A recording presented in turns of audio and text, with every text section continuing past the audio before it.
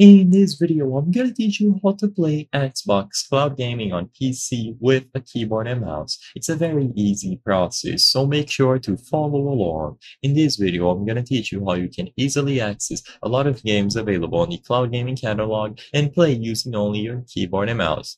So, as you might be aware, in the past, you were basically required to use a controller to play most games available on the Cloud Gaming service. Now, this was actually changed recently, so as it stands today, you will be able to access a lot of the games available on the Cloud Gaming catalog if you don't have a controller connected. So as you can clearly see, I don't have a controller set up.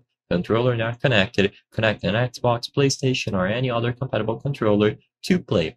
Now, all that you have to do is look for games that have the play with mouse and keyboard icon. So you can usually find them here by looking at this icon. So for example, Cloud BO6 has play with controller and then play with mouse, which indicates mouse and keyboard, but as this Falls, for example, only has controller and touch. So essentially, you will be locked to a certain list of games, but most games that are compatible are the ones that you would expect to play with a mouse and keyboard either way.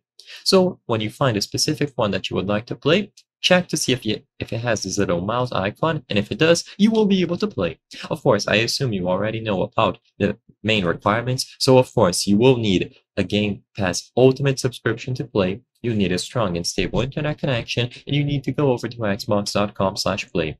As you can see, this seems to be the full list of games that support mouse and keyboard natively. So if you want to play Xbox Cloud Gaming with a mouse and keyboard, you need to choose from the games available on this list. For any games outside of this list, you will not be able to play them without using a controller or touch, which is extremely unfortunate, but I believe they are going to expand this list in the future.